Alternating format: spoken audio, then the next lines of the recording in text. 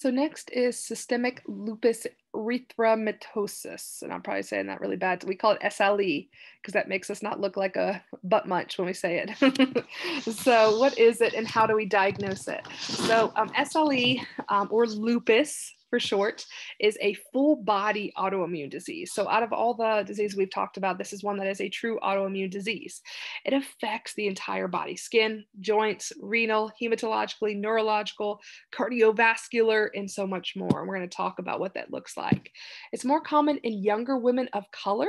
So, like African American, Hispanics, Asian American, and Native Americans are more likely to get it, and usually in that younger age. So, always think kind of like with real autoimmune disorders, like usually like around like 30s to 50s is when a lot of people get these.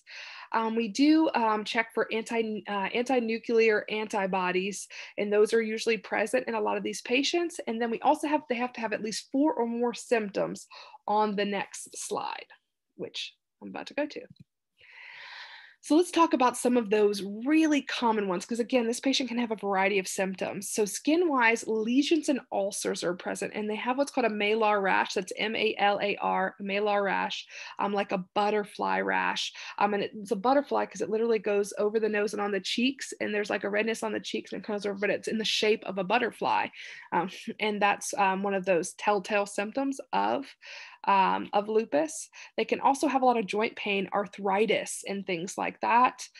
Sadly, the cardiovascular system can be affected. They have all the itises, the inflammation, myocarditis, pericarditis, all those things that you miss and love from cardiac. They can have all of those. They can have abnormal heart rhythms. They can also have a high risk for clots. Now, it depends on the patient. Some of these patients are really high risk for clots. Some of them are really high risk for bleeding, and we'll talk about that here in a second. And then renal, most patients within 5 years of getting lupus are going to have, damage or complete destruction of their kidney. So everyone, knows Selena Gomez and her kidney transplant. She has lupus. And so after so many years of having lupus, she ended up having to get a kidney transplant. And that's very common for patients with lupus to have, they get glomerulonephritis or other breakdown to damage to their kidney and leads up with them needing a transplant. In their nervous or their neurological system, they can have seizure disorders, in general, cognitive or psychological disorders. They're at increased risk for infection.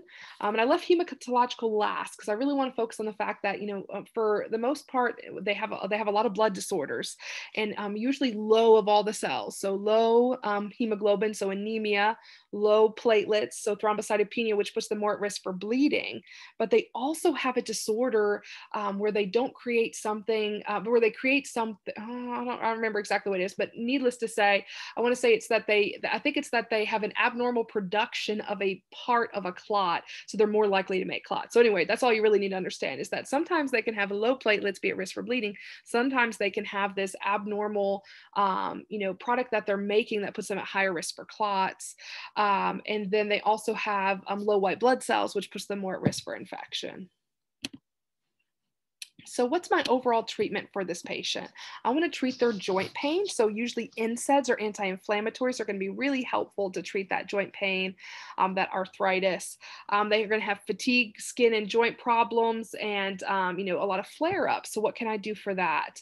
So one of the most common drugs used is like anti-malarial, like the Plaquenil. Like everyone knows about it because of COVID and everything like that. But it also can be used for this as well to help decrease flare-ups, and then immunosuppressive drugs as well. Now, anti-malarials are not immunosuppressants, but they do suppress your immune response. I know that's going to sound very confusing, but they work a little bit different, but effectively they're going to help so you don't have so many flare-ups. Because remember, this is the body attacking itself.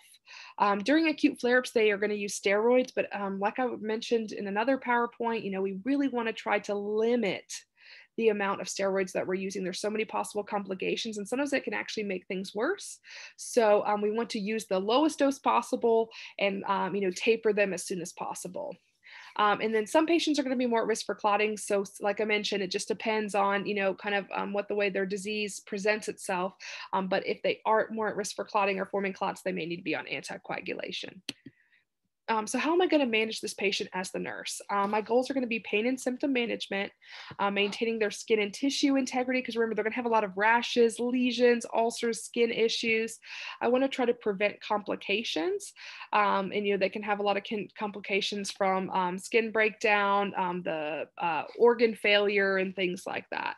So I'm going to teach them energy conservation techniques. Like a lot of the other patients, they really need to balance rest and activity, because any sort of external stress or things like that, it can really put them over the edge. So they really need to have a very good psychosocial support and have resources to help to decrease stress in their life. I'm also going to monitor for side effects of medications like the Plaquenil can cause a vision deficits and vision issues. So they need to have regular eye exams and need to report any abnormal eye symptoms. If they're on steroids, I need to monitor their intake and output and look for complications of those steroids. Remember, like that Cushing's-like syndrome. I'm going to monitor for organ failure complications, so their cardiac functioning, dysrhythmias, and then also their kidney function. I want to protect for safety with these patients because they can have cognitive, their cognitive system can be affected as well. And teaching them medication and treatment compliance is going to be key. And I want to protect their skin as well. I have some specific teaching here. Again, we want to teach them the energy conservation balance between rest and activity. There's alternative pain therapies like heat or ice therapy that can be used on those joints when they're hurting. Again, minimize stress because that's going to make things so much worse. Teaching them proper hygiene and how to prevent infection, avoid those that are sick is going to be key.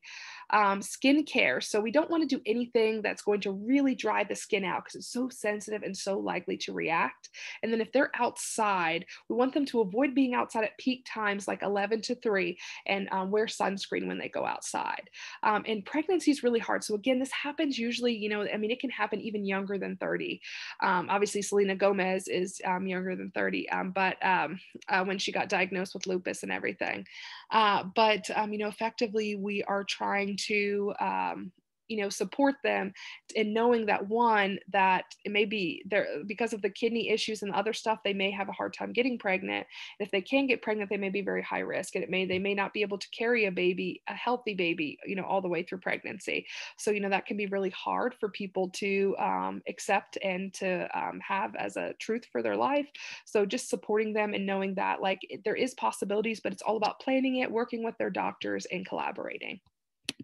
All right, that's all I got for lupus. Hopefully this opened your eyes to some more of the autoimmune disorders that we have here. And before you know it, it'll be the end of the semester. You're almost there. See you soon.